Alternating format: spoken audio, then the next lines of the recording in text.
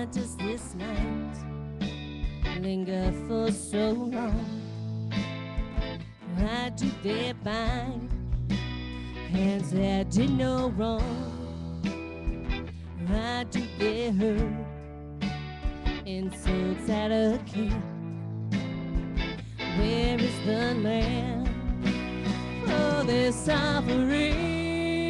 Oh, what love is this?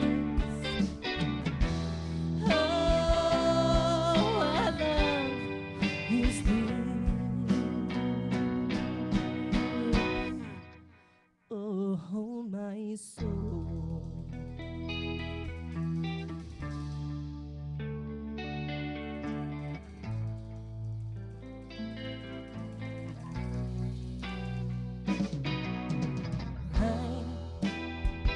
Does your heart bleed for a fool like me?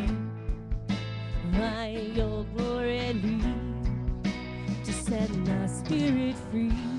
And how could you love the hands that made you free? Why would you die? Why do you even care? Oh, what love is this?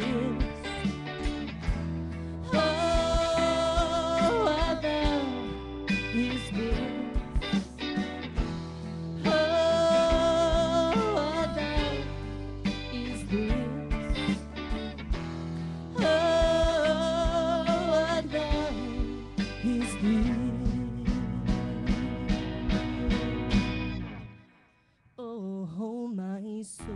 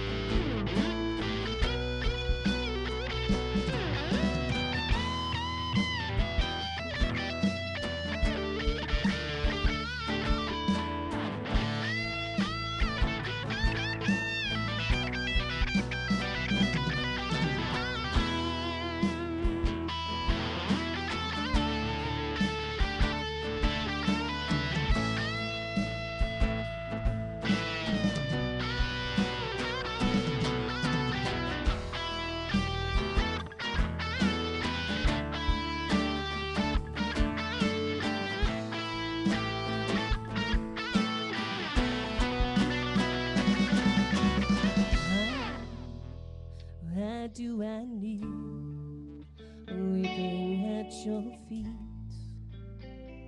Why do I cling to the mercy seat? Why do your skies seem so beautiful? Why would you pour your love into my soul?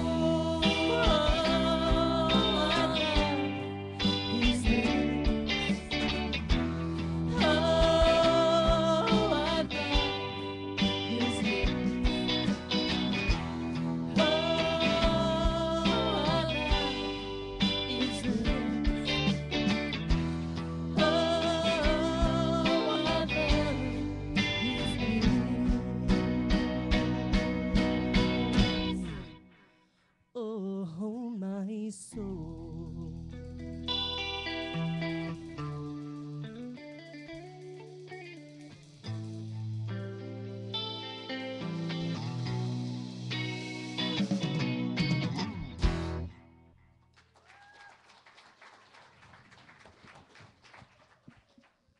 Good morning, Hope Church, second service. That's that. Good morning, Hope Church, second service. All right. You guys trying to keep up with first service now. They're really enthusiastic about being here. For those of you that are new, our church, during the winter months, we have the homeless people come here and spend on Friday nights and Saturday nights. And a lot of the members of this church cook dinners for them and stuff like that, and then clean up in the mornings and stuff like that. It's really a good program. It's through Shore, and I don't know what Shore actually stands for. But anyways, they sent us a nice little appreciation, note of appreciation for all the work that we do as a church. And I tell you, I'm proud to be affiliated with a church that does take care of the people in society that need their help. So for those of you that participated, I'd like to give you applause, please.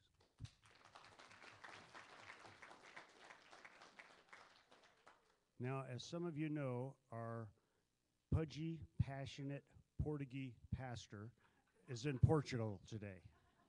So wave to him, say, hey, Stan, all right. Of course, probably 4 in the morning there, or 9 at night. Anyways, so it's Ladies' Day at the church. We get Jeana is going to preach to us today. And having sat through it the first service, it is awesome. That's all I say. And your family there, you guys are going to be blushing and crying and stuff. Do you got any Kleenex in this third row back? Okay, they're going to need it. They're going to need it, believe me. Normally when you come to church here, you see Barbara Crisp, that greeter. She's our short greeter out there, and she's been doing this for years. Anyway, she's in the hospital this morning with pneumonia. So if you would keep her in your prayers. You know, she's having a pretty rough go of it right now. So, and after the service, if you came in the back, we already know, but if you didn't, Juan and his lovely wife have decided to help the youth group. Of course, they've been helping them all along, and they're making Mexican dinners and stuff like that. And it's $8 for a good, really a large, good dinner. So please stop there, and all the money goes to support the youth group, which is really a good group of people. So, you know, we came here, gosh, when Stan first showed up, we had like 30 people in the church, and now we have 70 people in the youth group. I mean, it's just awesome. They do a great job. In this economy, I doubt that anybody's looking for work, but if you know anybody that is looking for work, by the way, we're affiliated with several other churches that put on a workshop that for employment interviews, resumes, and stuff like that. And all the information's out there on a table, but the date is June 13th. I've participated in this for a while. It is phenomenal, the amount of information you get, and they'll help you write a resume. They'll help you go through oral interviews. So if you have anybody, you know anybody, you don't have to go to our church or any of our churches. If you know somebody that's looking for work that would benefit from this, please feel free to sign up for it. It's free, and it's they really put on a heck of a program for people looking for work. It's a good thing. If you have kitties, not cats, little kids, there's a play group workshop here on Thursday, and it's for babies and toddlers and stuff like that. So I guess they teach the kids plays and stuff. I don't know. Anyway, that's Thursday at 10 a.m. So bring your kiddies and your kids and stuff and bring them to church. There's also a lot of other information on that table out there. We have a hike. We have a hiking ministry at this church, and there's a hike coming up. We have archery ministry, and there's archery lessons and stuff coming up. So there's just so much going on. Just stop at that table out there, read your bulletin, get involved, be a participant. There's just so much to do here. And I tell you, if the music gets off a little bit, Elizabeth, 13-year-old Elizabeth today, is in charge of the soundboard. They gave her the whole deal, so she's doing. So if any of it doesn't work right, go see Elizabeth. Anyways, there's people here I know are here for the very first time, and some of you that don't know other people, so take a moment and say hello to somebody.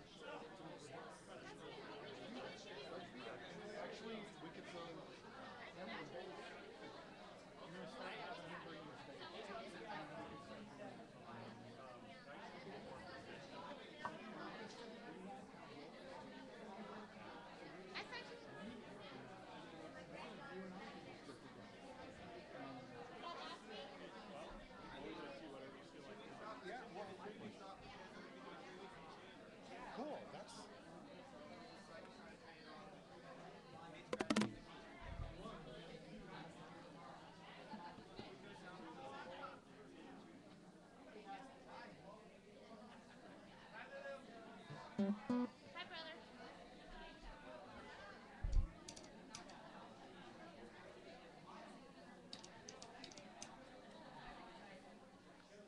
yeah, that's.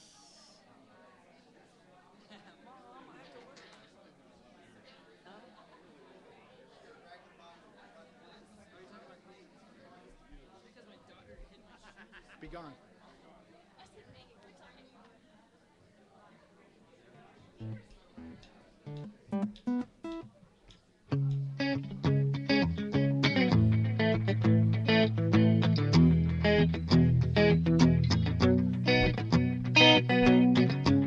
Let's all stand together and worship this morning.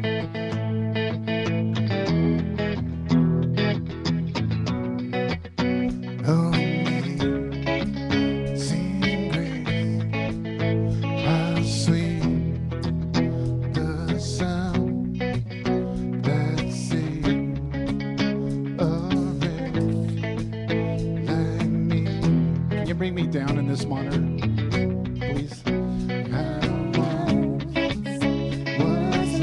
Thank you. But now I'm found, was blind, but now I see so clearly. Hallelujah, grace like rain falls down on me.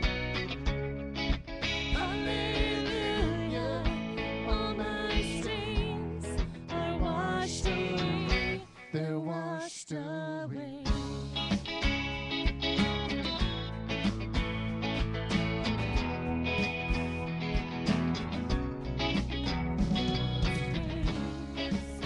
That taught my heart to fear and raise my fears relieved.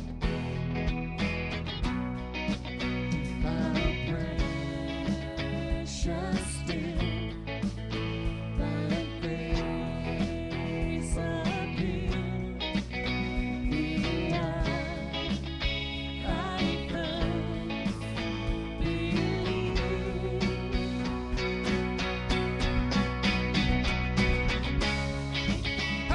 Hallelujah, grace like rain falls down on me. Hallelujah, all my stains are washed away. Hallelujah, grace like rain falls down on me. Hallelujah, all my stains are washed away. They're washed away.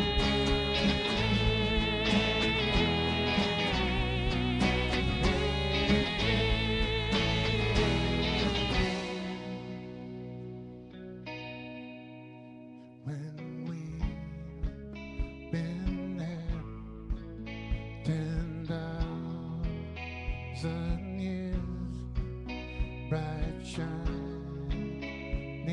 as the sun,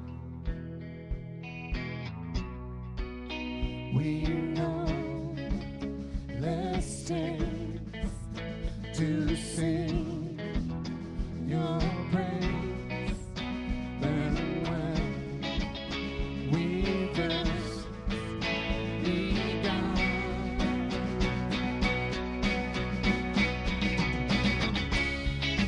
Hallelujah, grace like rain falls down on me. Hallelujah, all my stains are washed away. Hallelujah, grace like rain falls down on me.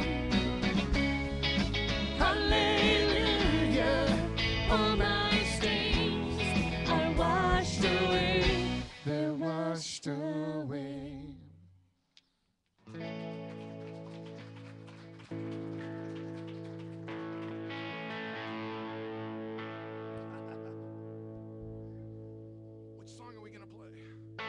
my life has led me down a road so uncertain. Now I'm left alone and I am broken, trying to find my way, trying to find the faith that's gone. This time that you hold and all the answers. I'm tired of losing hope and taking chances on a road that never seems to be the one that brings me home. Give me a revelation, show me what to do. I've been trying to find my way, haven't got a clue. Tell me, should I stay here? Do I need to move? Give me a revelation. Got nothing without you. Got nothing without you.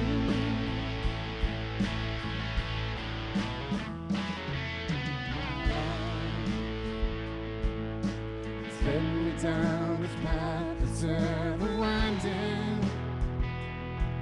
Through every twist and turn, I'm always finding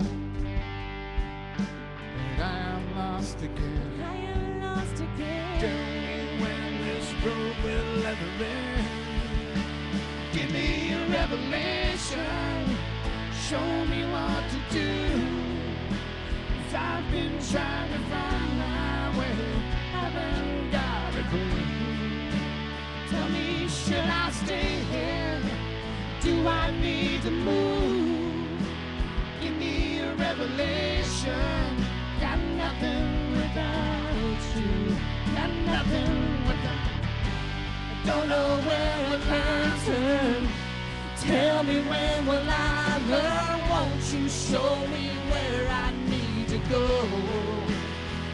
Oh, Let me follow your lead, 'cause I know that it's the only way that I can get back home. Give me a revelation, show me what to do, 'cause I've been trying to find my way, haven't got a clue. Tell me, should I stay here? Do I need to move? Give me a revelation. Got nothing without you. Got nothing without you.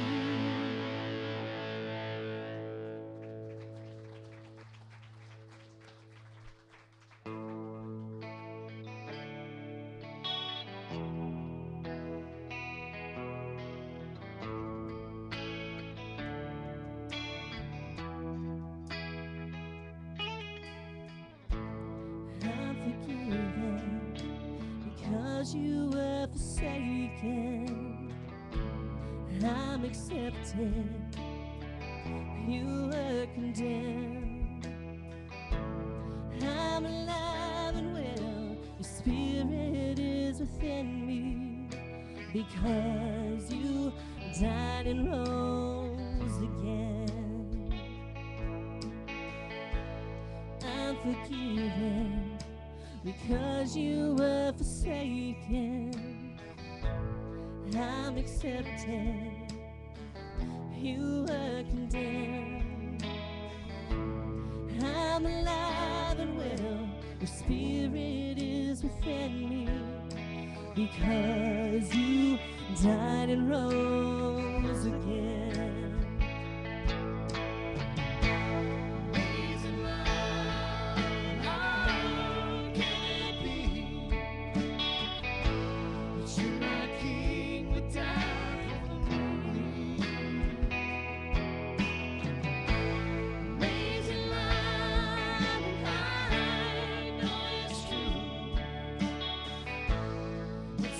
Joy to honor you.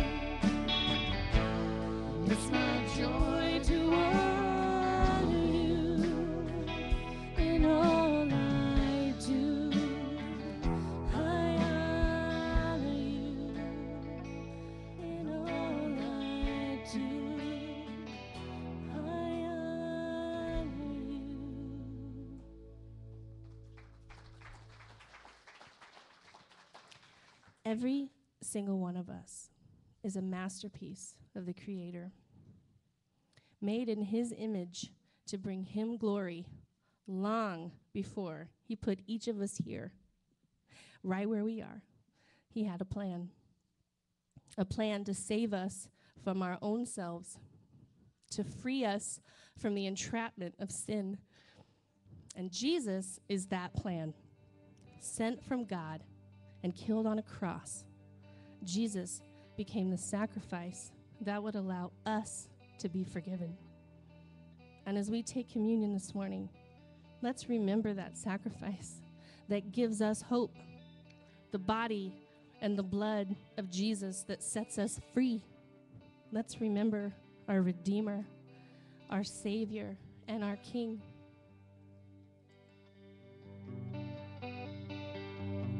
Why are you striving these days? Why are you trying to earn grace? Why are you crying? Let me lift up your face. Just don't turn away.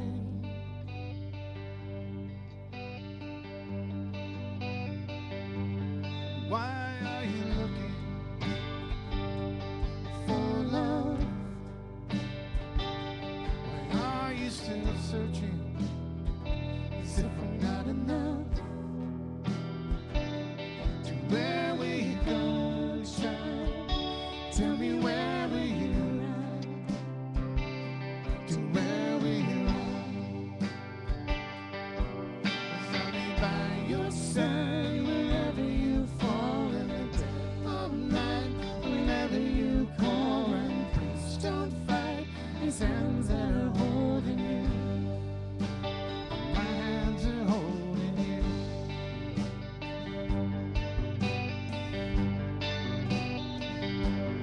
Look at these hands at my side.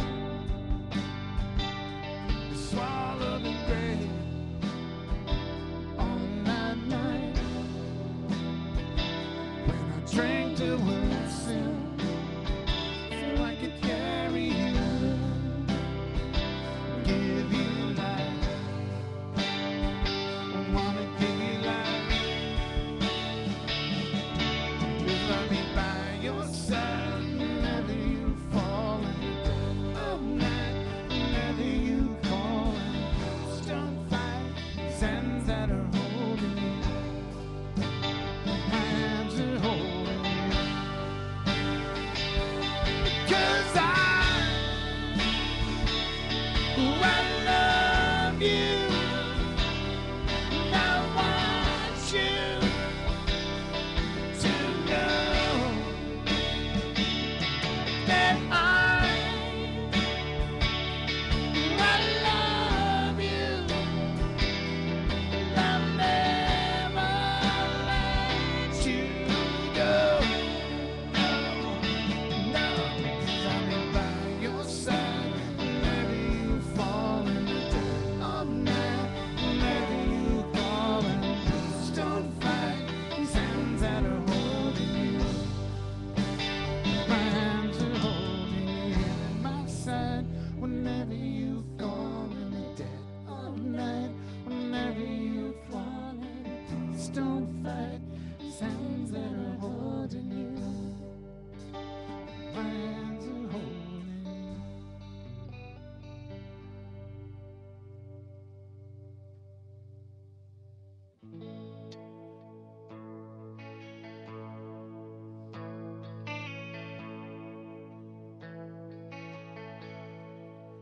How many names can I use to explain the love of my Jesus, the life that He gave,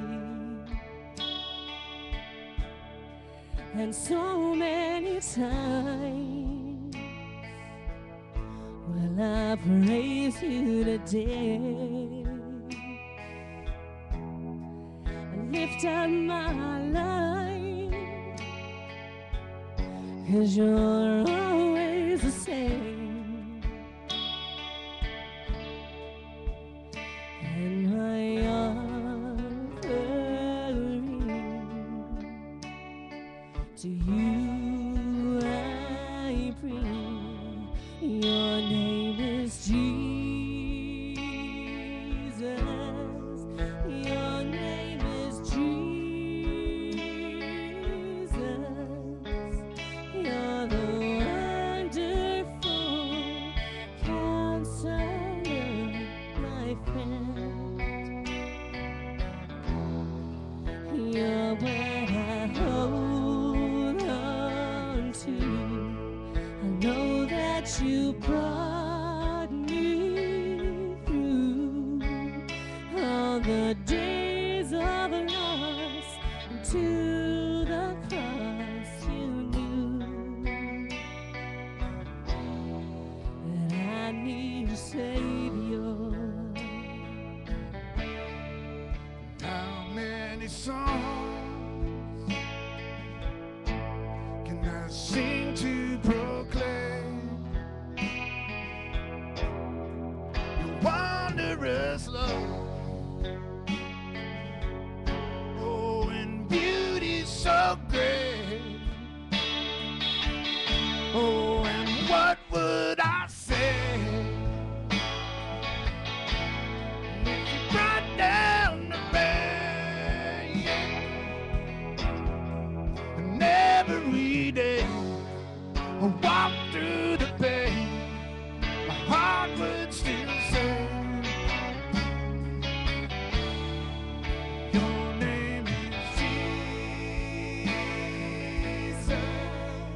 Your name is Jesus.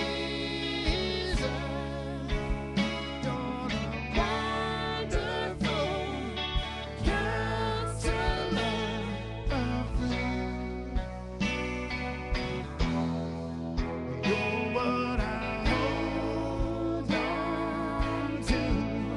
I know that you brought me through all the days of loss to the cross. I need a Savior.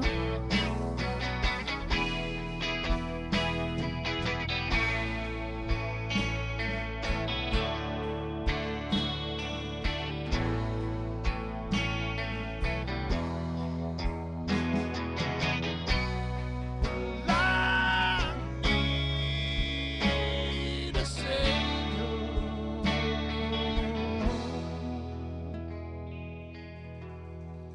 You're what I hold on to.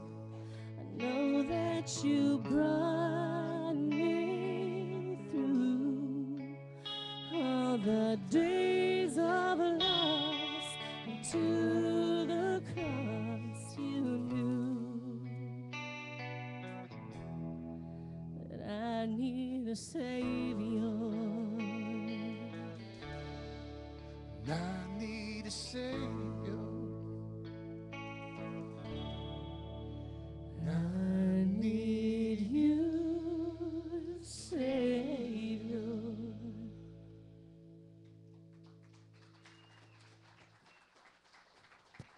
Smooth Productions presents Stan in Portugal. Take 1005. Action! Hi, Hope Church. As you can see, I've recovered from my jet lag. I'm hard at work studying the Word and preparing for future lessons and sermons and looking for missionary opportunity while I'm here in Portugal. I asked for Jeana to speak for me today because as we continue our series on Why We Hope, Jeana is a life of hope. She's a picture of hope. She's been very inquisitive and a seeker of God since a little girl. And in her life and her journey, she too has been through some challenging times, but she did not let them stop her from seeking God. And now serving as our office administrator and ministry connections, she's already helped us be a better church. And she's got a great message about hope that you're going to be blessed by today. So give it up for my friend and my coworker, Jeana Darby. Thank you. Are we off now? We're off. All right. Oh, man, I hate those neckties. Let's hit the beach. Bonsai, Jeana. Got to take my glasses. Good morning, Hope Church. You gotta love Stan's sense of humor, huh? He's awesome. Well, thank you, all of you, for coming to our worship celebration, and thanks to those of you watching us online. A couple of months ago, Stan had asked me if I would give a message while he was in Portugal, and I was like, what, me? And he's like, yeah, you're serious, I'm serious. Okay, so I prayed about it, and God put it on my heart, so I accepted, and I'm excited to be here today. I want to share with you my story, but before I share my story with you, I would like to share some parables from Luke that had meaning to me when I finally found my way back. So we're going to read in Luke 15. You can look in your Bibles, or it's up on the PowerPoint. Now the tax collectors and sinners were all gathered around to hear him. But the Pharisees and the teachers of the law muttered, "This man welcomes sinners and eats with them."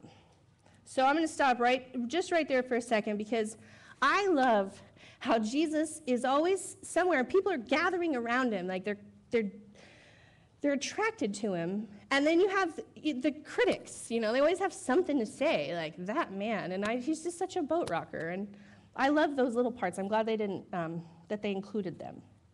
So then Jesus told them this parable. Suppose one of you has 100 sheep and loses one of them. Does he not leave the 99 in the open country and go after the lost sheep until he finds it?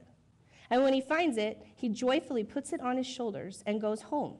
Then he calls his friends and neighbors together and says, "Rejoice with me, I have found my lost sheep." I tell you that in the same way there will be more rejoicing in heaven over one sinner who repents than over 99 righteous persons who do not need to repent. Or suppose a woman has 10 silver coins and loses one. Does she not light a lamp, sweep the house, and search carefully until she finds it? And when she finds it, she calls her friends and neighbors together and says, "Rejoice with me, I have found my lost coin." In the same way, I tell you, there is rejoicing in the presence of the angels of God over one sinner who repents. And this is such a wonderful depiction of how God feels about his children. A celebration in heaven, a heavenly celebration. Can you imagine what a heavenly celebration must look like? Over one sinner. Have you ever looked for something that you misplaced and rejoiced when you found it? Does it make the joy greater the longer it's been gone? If it's gone too long, do you forget about it? Maybe with us, but not with God. He never forgets. And hallelujah to that, because some of us wander a lot longer than others. So to continue, Jesus continued, there was a man who had 2 sons. The younger one said to his father, "Father, give me my share of the estate." So he divided his property between them. Not long after that, the younger son got together all he had, set off for a distant country, and there squandered his wealth in wild living. After he had spent everything, there was a severe famine in that whole country, and he began to be in need. So he went and hired himself out to a citizen of that country, who sent him to the field to feed his pigs. He longed to fill his stomach with the pods that the pigs were eating, but no one gave him anything. When he came to his senses, he said, "How many of my father's hired men have food to spare, and here I am starving to death? I will set out and go back to my father and say to him, 'Father, I have sinned against heaven and against you. I am no longer worthy to be called your son. Make me like one of your hired men.' So he got up and he went to his father. But while he was still a long way off, his father saw him and was filled with compassion for him. He ran to his son, threw his arms around him, and kissed him.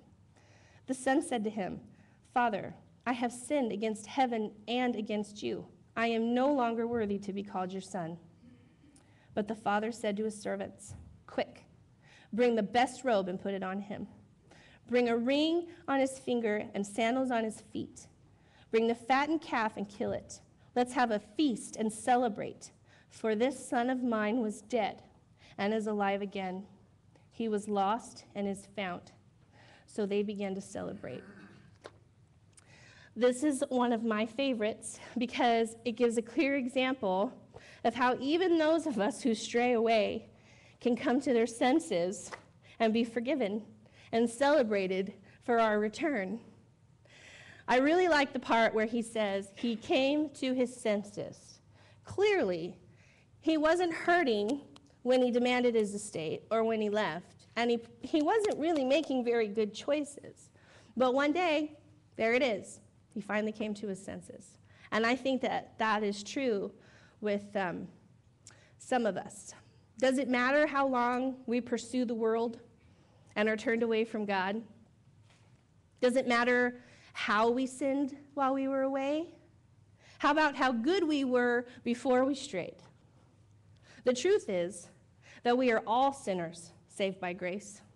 And no matter how long it took, if you were only lost before you were found, or if you fell away and came back to be found, ask, and you will be forgiven. And this brings me to my story. I've never shared my story to a group, so please bear with me as I try to sum up 13 years of wandering.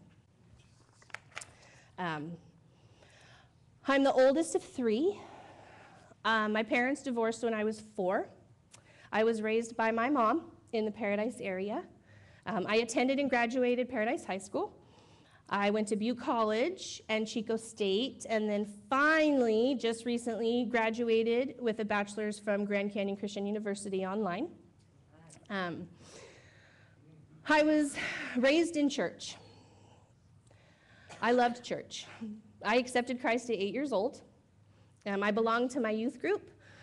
I developed a love for music at a very young age, and I sang solos in church, and I volunteered at all the functions, and I was kind of a staple around there. My family was really involved in church. My uncle was a youth pastor. My Grammy and granddad were both leaders in our church. My mom was on the worship team. My aunt sang and led junior chapel in the church where she lived. I was blessed all the way around. Very well taken care of, never went without. There were struggles, but I didn't know about them, you know. My mom always taught me to be an individual and to love Jesus. And I was on the right track. I was going there.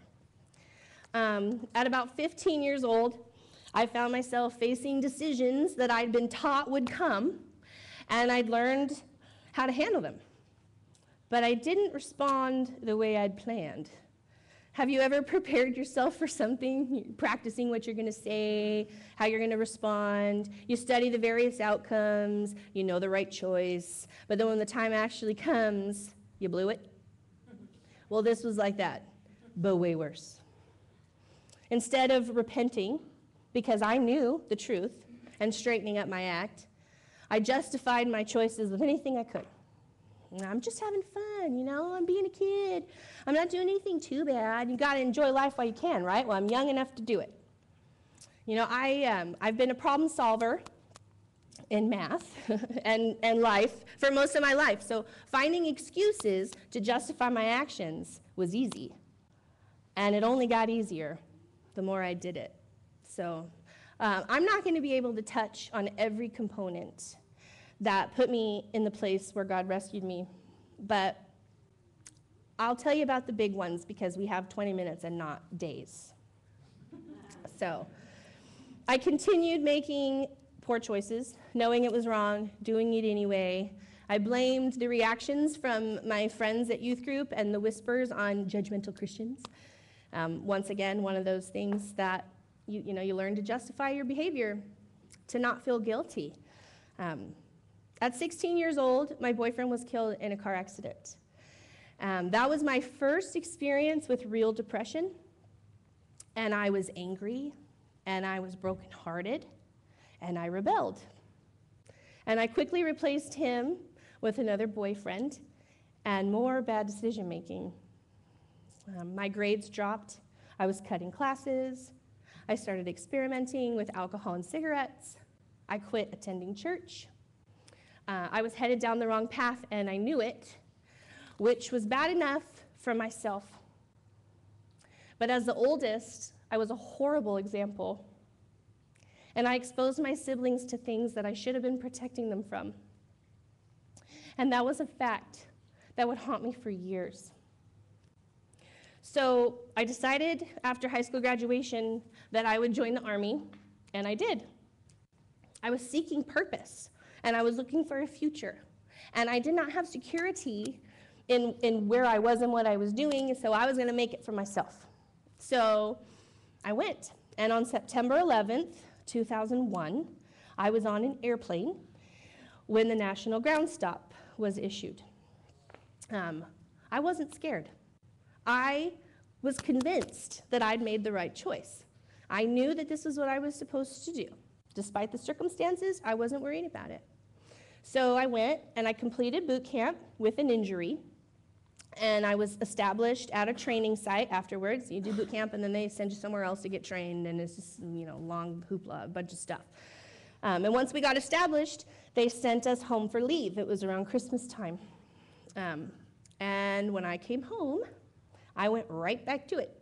Same choices, same group of people. It was not good. Now, fortunately, I only had 2 weeks of leave. So how much damage can you do, right? Unfortunately, I did enough damage in 2 weeks to regret forever. When I finally, so they send me back, and I'm back at my training site, and the Army decided that because of my injury and it not healing properly, that I was going to be worthless to them. And this was a huge problem, because I had found my purpose, and I had set my future in that plan. And now it wasn't going to be anymore. So who was I? And this was my second real experience with depression. And it was bad. I had lost everything I thought that I belonged to. I gave up on myself. I searched for an answer from God, and I didn't get one. Probably because I wasn't listening. So eventually, they sent me home. And just like on my leave, I went right back to the same stuff. Same friends, same bad decisions, except this time, I stepped it up a notch. I figured, what did I got to lose, right? Well, I found myself in situations that I still, to this day, cannot believe that I was a part of. I lied. I experimented with drugs. I drank all the time. I had too many non-committed relationships. I was the life of the party, except I had a giant hole growing inside of me that I didn't know how to fill, and nothing I was finding was working. So eventually, thinking I could fulfill this with love, I committed myself to a relationship with a man who had no job, no car, he smoked pot, he lied, he had no real aspirations in life, but he did have a drinking problem. I made this relationship my whole life. It was my whole world. I made excuses for his behavior. That's how I justified it. I ultimately tried to change his life by sacrificing my own. And I became somebody I didn't even know. I knew that this was not the way to live. And I knew what I should have been doing. And I would often, in my guilt, seek Christian mentors that I had in my life, and I would cry, and I would repent, and I would tell them everything I've been doing and how I felt and where I knew I needed to be, but it didn't matter. I still dragged my feet. I was often reminded of the error in my lifestyle by the emptiness that I felt. I couldn't fill that hole, so I continued to sing in the bars, knowing in my heart I should be singing for the Lord. I continued to live with my boyfriend, knowing that I shouldn't be. And I just flat out lived a life that I knew was bad. And I just kept doing it. And when the weight of all the bad choices got too much, and I couldn't handle being lied to and cheated on and pushed around, I left that emotionally abusive 5-year relationship. I didn't stop doing anything else. I just moved out. That was going to fix it. I was sure of it. So, seeking a new future, this relationship had ended. I'd made a good choice by leaving, not changing anything else. I met someone else, which was no big surprise to anybody who knew me because I always had a boyfriend. And that was what I revolved my whole world around, was that relationship. But this time, I knew it was different. He was a Christian man, a little older than myself, about 7 years. We were looking for the same things. We had the same kind of baggage. Now, everybody has baggage, but we together had enough baggage to fill a U-Haul. And we were going to do it. So we fell in love, and we very quickly married, and we started attending a church. And we went to premarital counseling, and we would attend on Sundays, and it seemed like everything was fine, except we weren't changing anything. We were partying all weekend and going to church on Sunday, not really sure why nothing wasn't working out. And my relationship with God was like a ritual. It was like, here's this thing I do because I know that God is the God of the universe, and I don't want to go to hell. So I kept doing it. But I always knew that Jesus was Lord. I knew who was in control. I just didn't want to stop doing what I was doing. It was fun, right? Like, why would the world be tempting if it wasn't an enjoyment? And it was. I had a great time. But like I said, that hole just stayed empty. No relationship. Nothing was working. And it didn't last very long. We moved to Paradise from Chico, and we quit attending our church in Chico, and we didn't find another one. But we didn't stop going to the bars. And he worked in a bar, and I sang in the bar, and that's what we did all the time. The relationship was anything but godly, but I did give it my all. And after a year and a half, he left me for another woman. As you can hear through most of this story, I very closely relate myself to what's going on in my life. And so this was like a horrendous blow to me. It was the most third and deepest experience with depression I've ever had. I was absolutely crushed. At this point, I had a little drinking problem.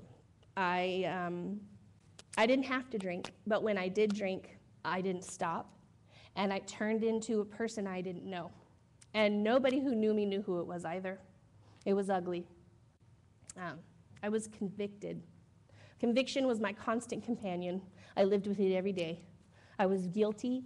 I was broken. I hated myself for things that I had done, for the people that I'd hurt, for the loved ones that I impacted negatively. God was pulling at my heart with such an intensity that I almost couldn't bear it. Nothing was right. I felt like an absolute failure. I had no hope. I desired for my life to be different, but I couldn't expect that it would happen. My sins had consumed me. I just fell into it. I had no self-respect. I was a drunk. I was suffocating in vanity. I was mean and hurtful to people. I was hopeless. And then through various circumstances, I ended up sitting right back there in the back row with my family as we came to accept prayer and give thanks for a gift that Hope Church had presented to my cousin, who was severely wounded in Afghanistan. This was one of those, you're all coming to church, right? So we did, and we sat in the very back row. And I remember sitting there and being like, who is this guy talking about his own sin? Like, I wasn't used to pastors that even wanted to mention their own shortcomings, let alone like actual sin, things that we knew we should not be doing. And I thought I had to have it all together to be a pastor. And I was intrigued. So I kept coming back. Guilty, convicted, broken, hurt. I sat back there and I cried through every single service for months. I mean, I needed my own box of tissues when I walked in. And I'd just leave them on the seat for me. I couldn't sing.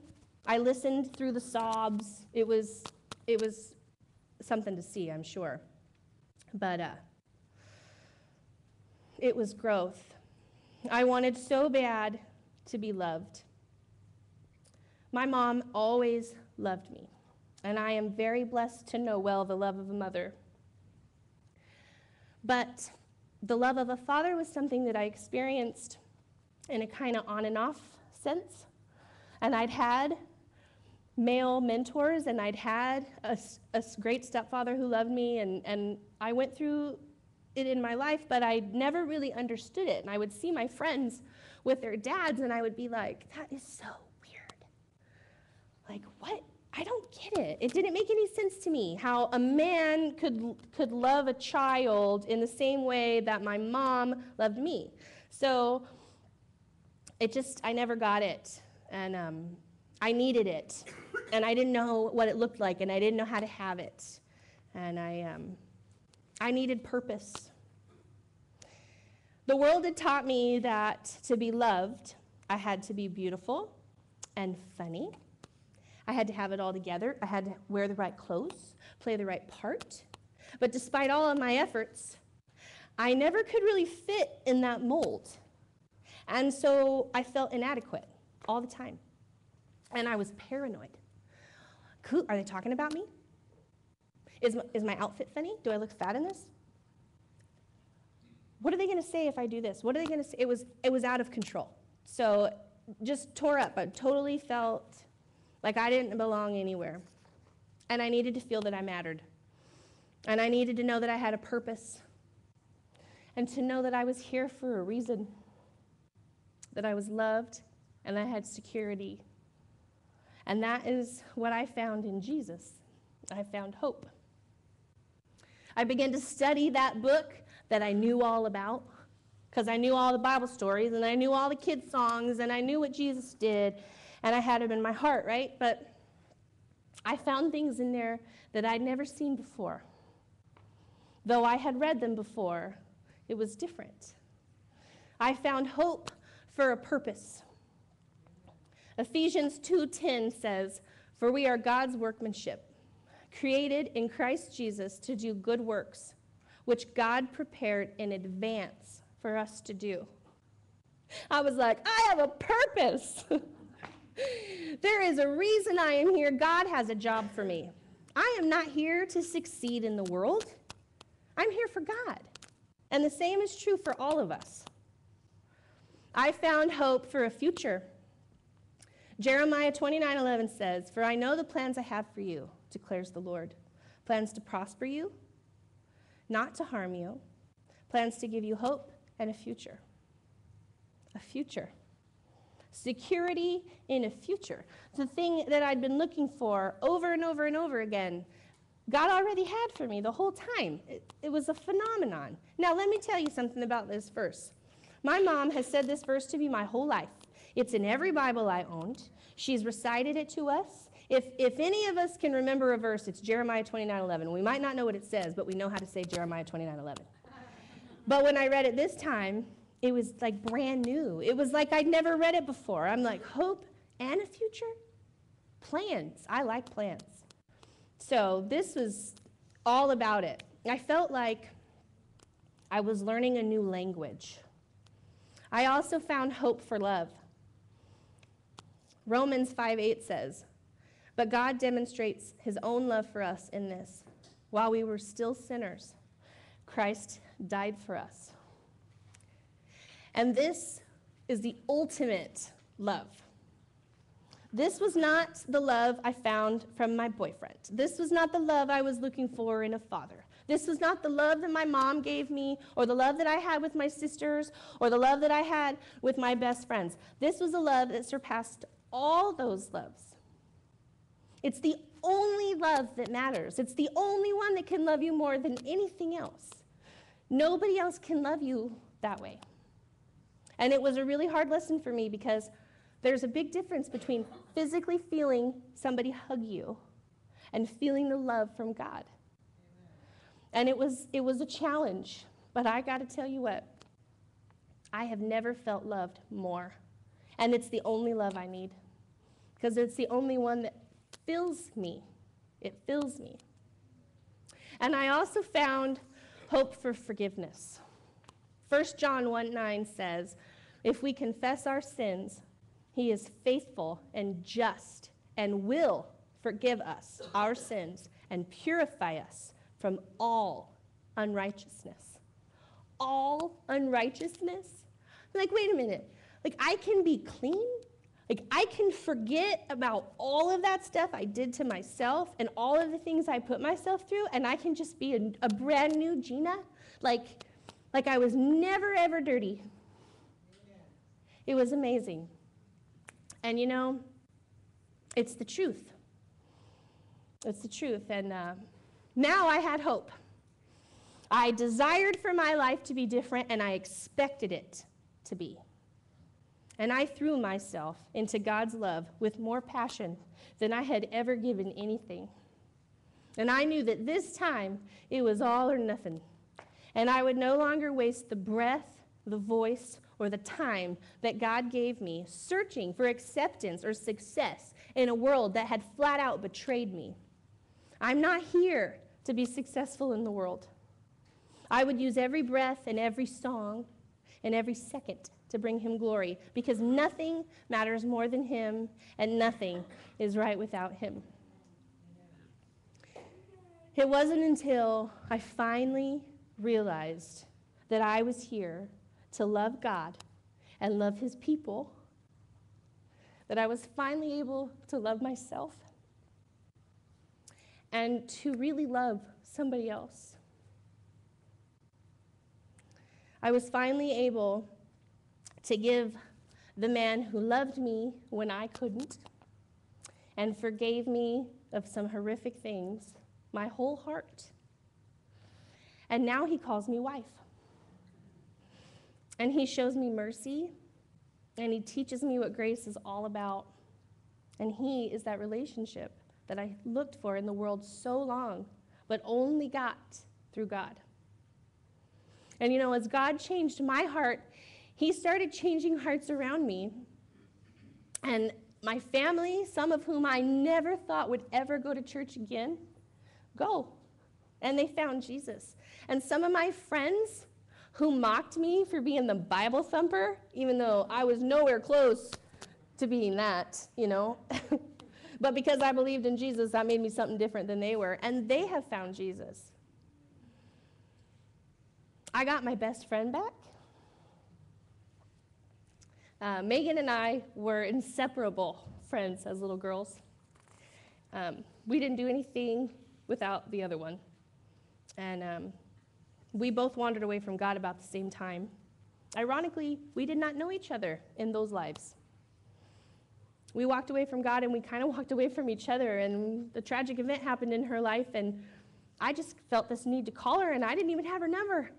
And I tracked it down from people, and I called her, and we picked up right back like we had never missed a beat. And she came to my baptism here, and she never left. And now I don't only get to worship with her, I get to serve with her, and I get to watch her children be raised with a heart of God. Children I wasn't even around when they were born.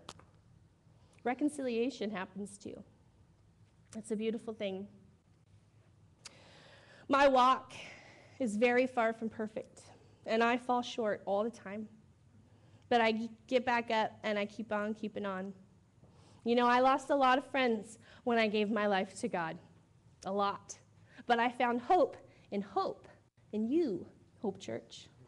A family bound not by our own blood, but by the blood of Jesus. I never in my whole life could have ever imagined that God would not only free me from my shame, but that he would make all of my dreams come true. I get to serve him as a job. Use my greatest passion to lead people in worship and to build relationships that will last for eternity.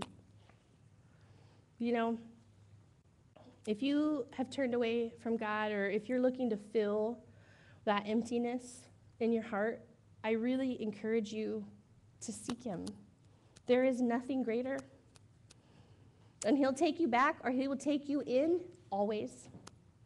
and heaven will rejoice. Put your hope in Jesus, and you will never be the same. Let's pray. Heavenly Father, I thank you for your mercy and your love. I thank you for the sacrifice of Jesus, for our forgiveness. I ask that you lift up the hurting and fill them with the joy and peace that only you can give. You alone, Father, are the reason and purpose for life. And we thank you and we love you. In Christ's name we pray. Amen. The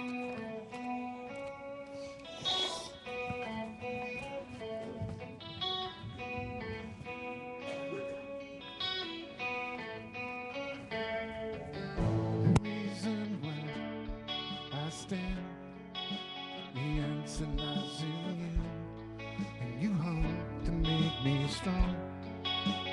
Though my praise was free, when I fall to bring your name down, that I have found in you a heart that bleeds forgiveness, replacing all those thoughts of painful memories. But I know that the response will always be, I'll take you back. Even when your fight is over now, even when your fight is over now, I'll take you back. Always, even when the pain is coming through, even when the pain is coming through, I'll take you back.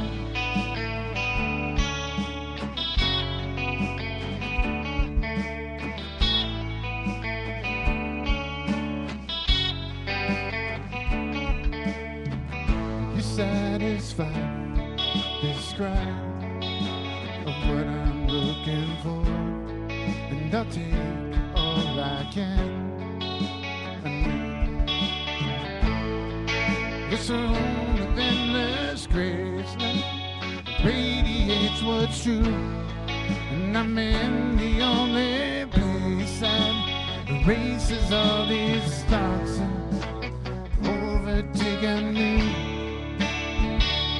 But I know that your response will always be, I'll take you back. Always, even when your fight is over now, even when your fight is over now, I'll take you back. Always, even when the pain is coming through, even when the pain is coming through, I'll take you back. I can only speak with a grateful heart, as I'm pierced by this gift of your love. I can always bring an offering. I can never thank you enough. You take me back.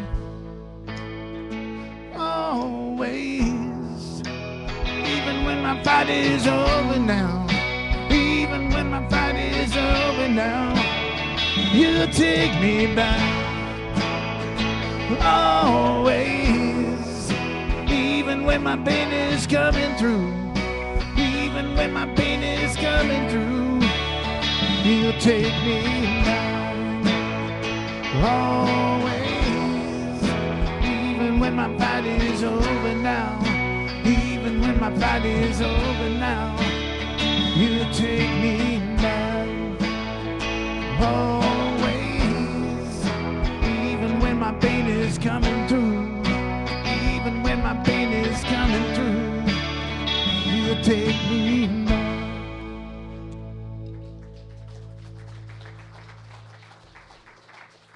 Now it's time to pray for our offering. Yay! Okay, let's pray. Heavenly Father, thank you for this family that celebrates giving. We give because we love, and because it's not ours anyway, it's yours. And we pray that you bless this offering and use it to your glory. In Jesus' name we pray. Amen. So before we give, what is our purpose? Building relationships that last forever. And how do we do that? Love God, love people. Yay! So remember, until next week, in Christ, amen. Thanks for coming.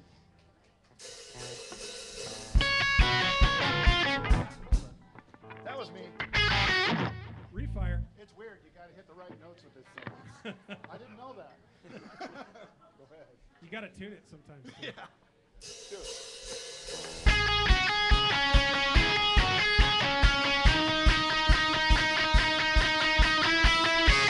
You might want to be on your feet for this one.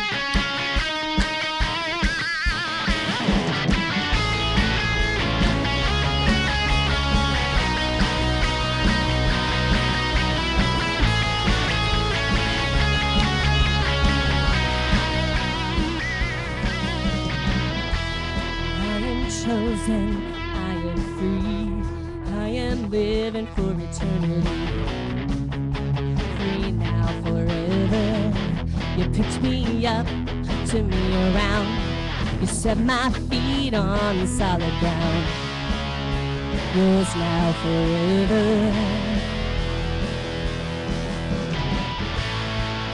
And nothing's gonna hold me back.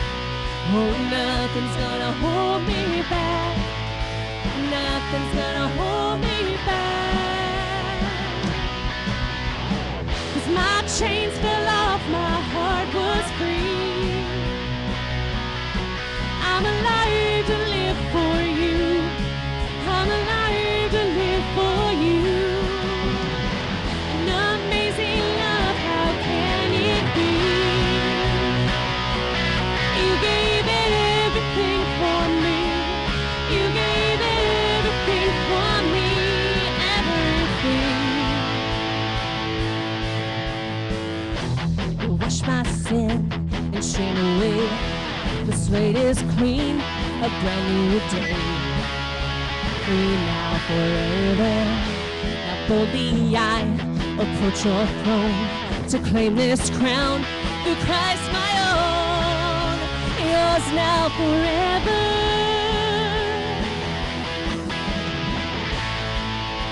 Nothing's gonna hold me back. Oh, nothing's gonna hold me back. Nothing's gonna hold me back. 'Cause my chains fell off, my heart was free. I'm alive to live for you. I'm alive to live for you. An amazing love, how can it be? You gave everything for me. You gave everything for me, yeah.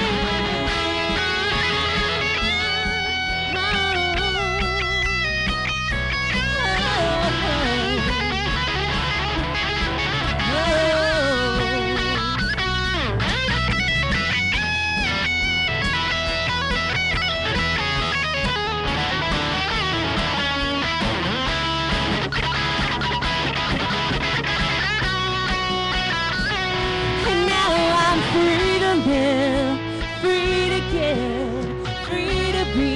I'm free to love you, free to live, free to give, free to be. I'm free to love you, free to live, free to give, free to be. I'm free to love you, Lord. 'Cause my chains fell off, my heart was free. I'm alive to live for you. I'm alive to live for you. An amazing love, how can it be? You gave everything for me. You gave everything for me, yeah.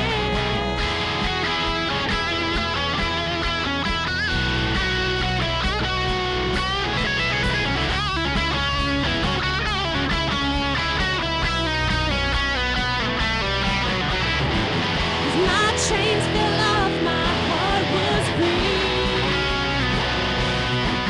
I'm alive to live for you.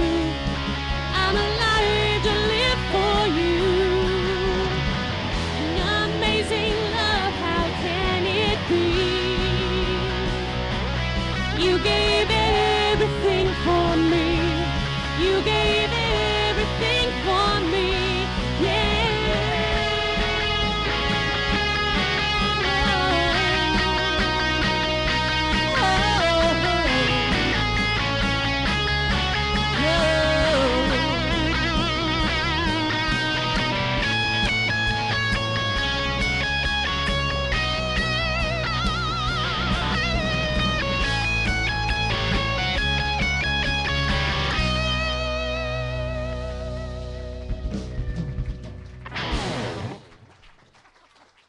Have a wonderful week.